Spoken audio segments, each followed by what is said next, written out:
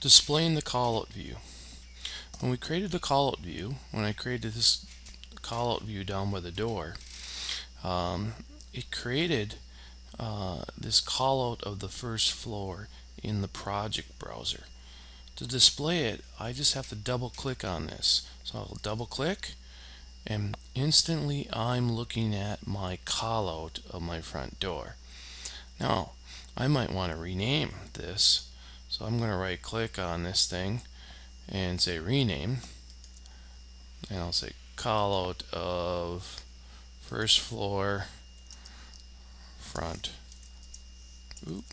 front door. Alright, and so we know exactly what that is. And I can also go back to the first floor then, and alternatively I can right click and I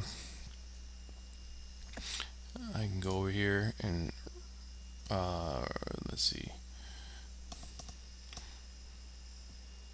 another way to do this is I can right click on this bubble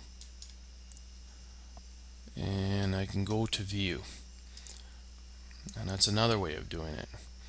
And then I can come back to the first floor, and I can also double click on the bubble, in another way you can come back to this view.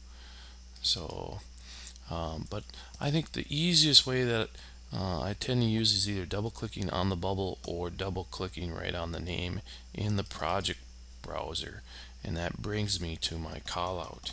So you can see my details of the callout at this time. Now